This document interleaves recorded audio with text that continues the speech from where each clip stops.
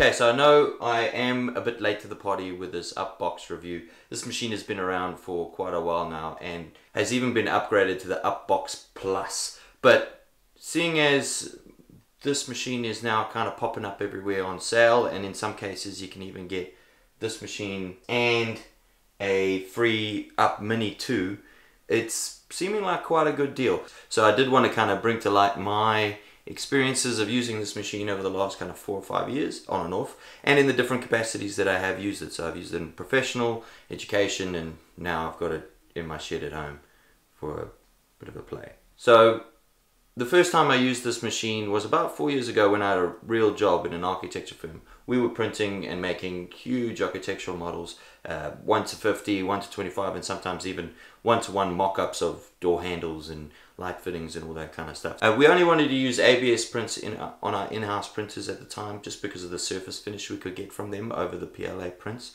But you can imagine the warpage of bigger prints on some of the machines that we'd been testing was quite significant. For the bigger prints at the time, before we got one of these, we were printing everything in nylon SLS that you'd get from Shapeways. You can imagine doing this was quite slow, so we'd have to order, wait for it to come, and it's quite an expensive process. With ABS prints of this scale, there's really nothing else like it in its class. There is still a slight bit of warpage with the ABS because of the scale, but the enclosed chamber, the perforated bed, the heated bed, and also the print speed that it can get up pretty quick really makes for, you know, something that just can't be beat. I then left that job, and for the last year I've been working at the local high school as the digital technology teacher, teaching kids about 3D printing and robotics and coding and that kind of stuff. The accessibility and safety of this machine, the kind of built-in core features of it, have really shone in the education environment. Firstly, the safety features like the HEPA filter and the sensors that detect whether the door is open or closed have been awesome for the classroom environment. It means that I can just kind of have it in the room with us and just leave it and let the kids kind of squiz through and have a little look.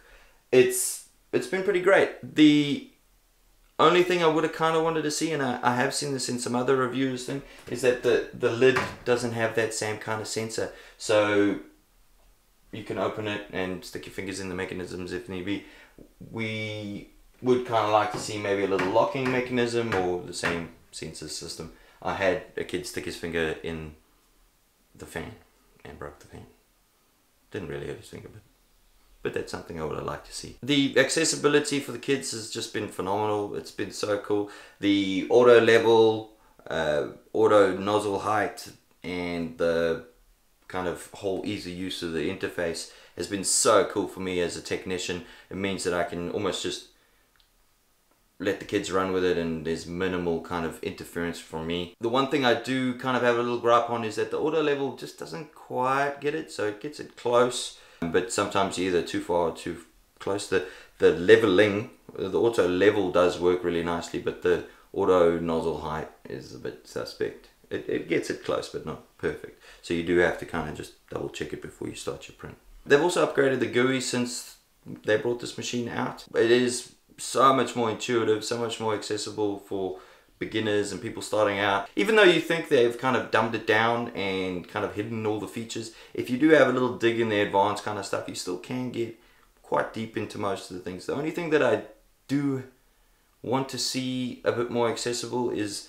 the control of the raft underneath your print, you know, for the perforated bed. In the old software it was super easy to kind of adjust that to the point where it was almost nothing. I would have liked to have seen that in this machine. You probably can if you dig somewhere deep, but I liked it, you know, in each print I kind of wanted a different setting for it. The other little thing that I do kind of have a pain with this machine, and it's a small thing, is that there's only a 500-gram built-in spool holder, and the little sensor that's kind of checks whether your materials run out or not is down the bottom there. If you can externally spool in on a kg or bigger roll, but I used to like having it above the machine. It meant a little bit less pull on the little extrusion motor. At the moment the little thing's right down next to the 500-gram spool roll, and it just puts a little bit extra. If you do externally spool off on a kg roll, it does put a little bit extra on that motor and tends to block up More so when you're using a kg roll over a 500 gram roll. Just a little thing. Now, in terms of the hobby use and kind of what I've got it in here for, I will be using this thing like crazy over the next few weeks, and I'm going to be kind of reporting back and showing you what I get up to, how I use it in here, how I kind of use it in my own realm.